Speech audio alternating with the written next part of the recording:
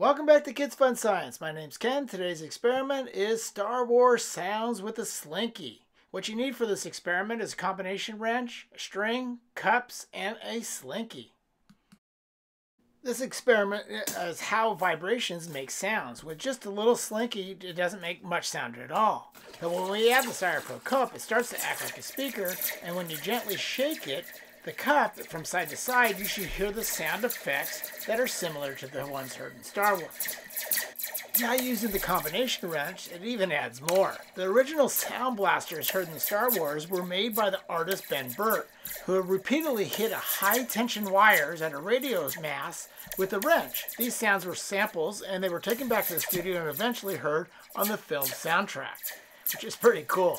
In the case of the metal Slinky and the Styrofoam cup, you're simply transferring vibrations up the Slinky into the Styrofoam, which then also vibrates. The metal Slinky vibrates against the foam and creates part of the buzz that you hear, with the rest of the sound being formed in the foam itself, vibrating, and the sound echoing into the cup.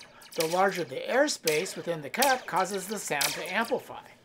This time I'm using a plastic cup, a red Solo cup, and you can hear when I hit the metal wrench against the metal Slinky that it makes a totally different sound.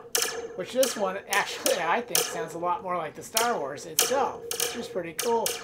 This time I'm using a paper cup compared to the plastic cup or the Styrofoam cup, and you can hear, once again hear it's a totally different sound. So for the last experiment, I tied string to each end of the Slinky. You can do this multiple times for multiple people.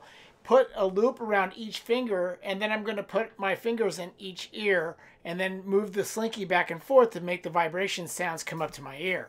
So here I am. I've got it set up on each end. I'm going to take the fingers, put them in each hole, and then I'm going to put them in my ears, and here's the experiment now. I feel like I'm in Star Wars right now.